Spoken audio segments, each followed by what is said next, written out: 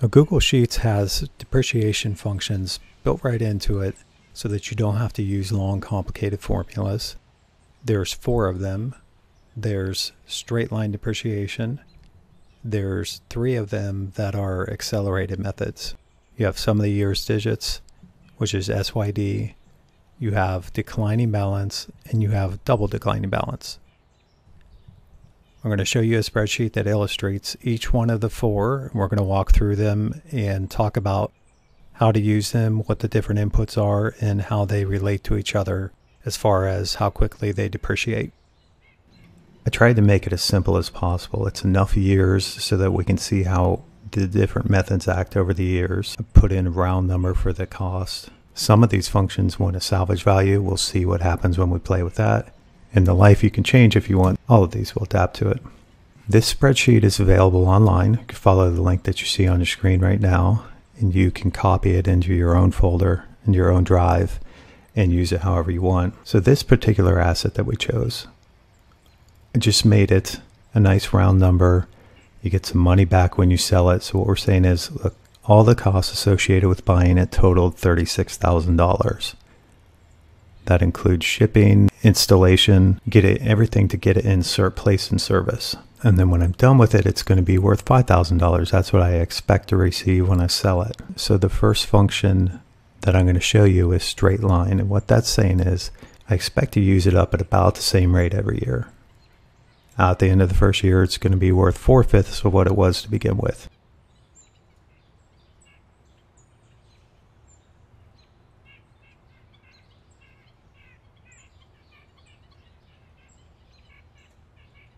I'm going to press F2, and that's going to bring up the formula. So you can see the straight line function takes cost, salvage value, and life into account.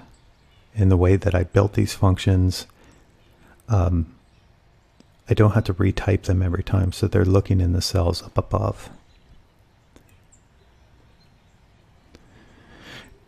And as you look at the straight line one, there's no input for period because it doesn't matter what the period is. It's always going to be the same. So this is just the cost for 1/5 of it, because it says the life is 5 years. This actually could be 5 months and it would be the same. Just be 1/5, 1/5, 1/5. So the straight line function would be relatively easily changed out with just arithmetic. But as you get into the accelerated methods, it's handy not to have to type it out. So next I'm going to go into declining balance. And you can see I built this formula so that it looks up the period from the left-hand column. So if you're doing this and you're doing it for a different period, make sure you still drag down the period on the left. So it's a similar construct otherwise: cost, salvage, life, and then the period. You can also add an additional input, which I didn't do in this example, which is a month. And you use that month field if you placed it in service not on January 1st. So if you did it, use the beginning of the month convention. Say you did it in March, just act like it's March 1st.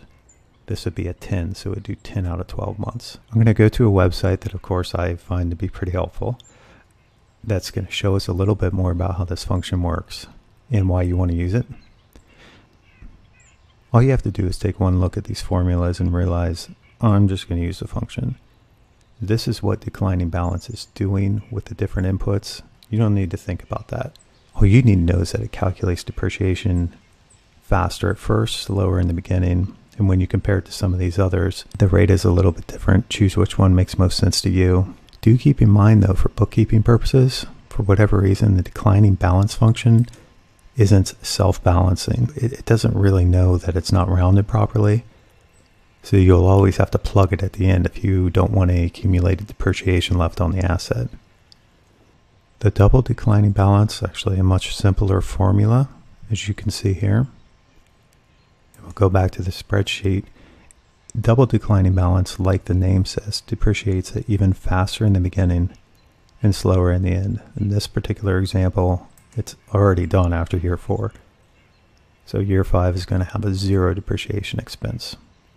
So look at the formula for double declining balance. It's very similar to the inputs for declining balance. And one of the differences is the last input is called factor, and that's how you can change the speed of it.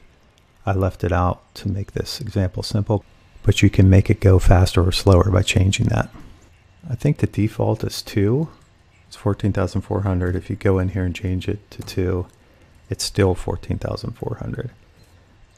If you make it 2.5, it's 18,000. Now the ones below I didn't change, so it doesn't balance right now. To be careful. If I go back to sheetshelp.com, it shows the formula for sum of the years digits. The sum of the years function is down here. It's kind of tricky how it works. In my mind, I don't think it really matters that much. Just look at the pattern. If it's a pattern that you think represents how your asset wears out, go ahead and use it. Let's just play around with these functions a little bit.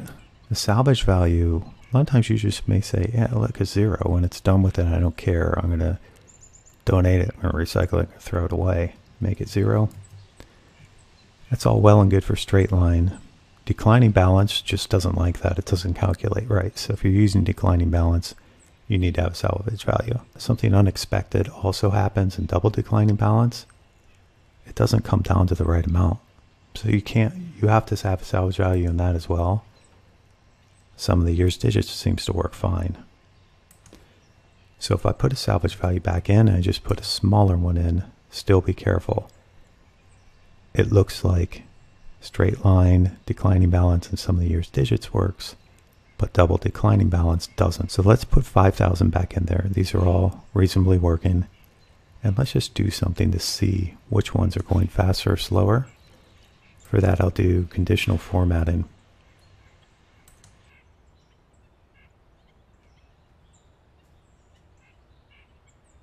For that, I'm going to go to the color scale for conditional formatting, and I'm going to put kind of a heat map on it.